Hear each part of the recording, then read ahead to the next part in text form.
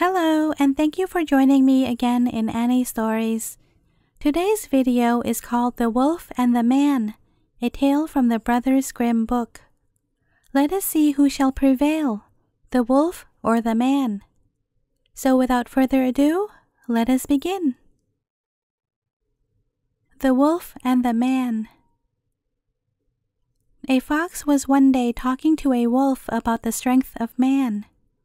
No animals, he said, could withstand man, and they were obliged to use cunning to hold their own against him. The wolf answered, "If ever I happened to meet a man, I should attack him all the same." "Well, I can help you to that," said the wolf. "Come to me early tomorrow, and I will show you one." The wolf was early astir, and the fox took him out to the road in the forest, traversed daily by a huntsman. First came an old discharged soldier. "Is that a man?" asked the wolf. "No," answered the fox. "He has been a man." After that, a little boy appeared on his way to school. "Is that a man?" "No, he is going to be a man."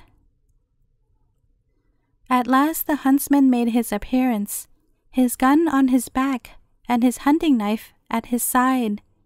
The fox said to the wolf, "Look, there comes a man. You may attack him, but I will make off to my hole." The wolf set on the man, who said to himself when he saw him, "What a pity my gun isn't loaded with ball," and fired a charge of shot in the wolf's face. The wolf made a wry face, but he was not to be so easily frightened, and attacked him again. Then the huntsman gave him the second charge.